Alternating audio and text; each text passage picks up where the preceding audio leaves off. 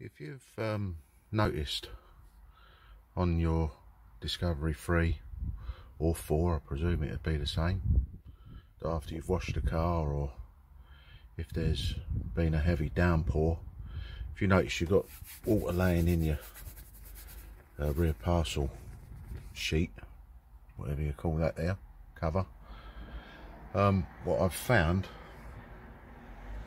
is that in the top here, where you've got these looms coming down, you've got one each side of the tailgate top, there's a couple of rubber grommets, quite large, that are sealing this hole. Both of mine were out, so basically when the water was hitting the roof,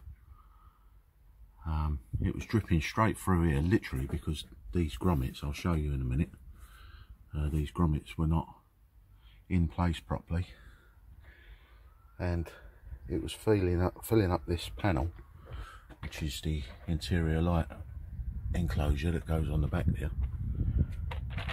So much water was getting in here, it was dripping through this interior light holder onto this shelf here, but on top of that, it was running into this area of this trim here. This was all soaking wet, or if it was laying to the right, this side would be soaking wet. I thought it was to do with these seals here, not sealing. I re-sealed all these back on the car, hoping that that was going to be the problem. I'd read on the forums about the aerial that's on the roof there, or the actual rear brake light cluster leaking with water, but I'll climb up on the lower tailgate, hopefully. So I thought maybe this was leaking around here, or the actual rear tailgate brake light that can be a problem. But what I actually saw when I leant over, if you can see them there,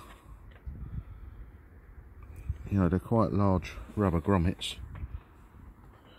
two of them, and I suppose I've never taken them out. They've either got knocked out at the car washes when he's wiped his hand around the inner tailgate there to dry it off, or they've been off since I've had this car, which is soon to be 4 years. And I have been chasing a few water problems inside this car, as you can see by my previous videos.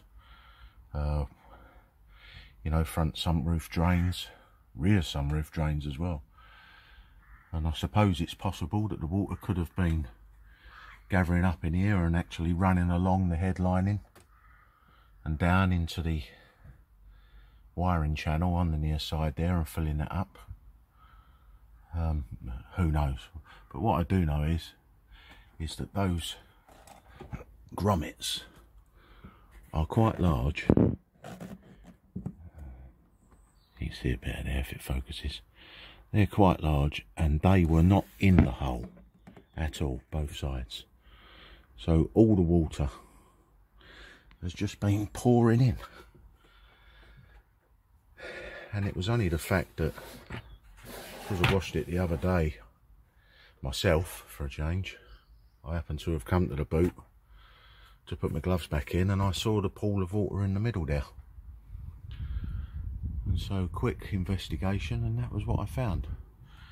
So even if you've not noticing water in your car, it might be worth just checking them, because I shall make sure now, and every time virtually I come to the boot, I shall make sure that they're seated properly, so that that doesn't happen again. So hopefully that'll help some people out if you've got a water ingress problem that you're chasing. Just thought I'd pass the information on, and thanks for watching. And I'd just like to say a quick hello to Holly, one of my subscribers. You know who you are. And see you soon. Thank you.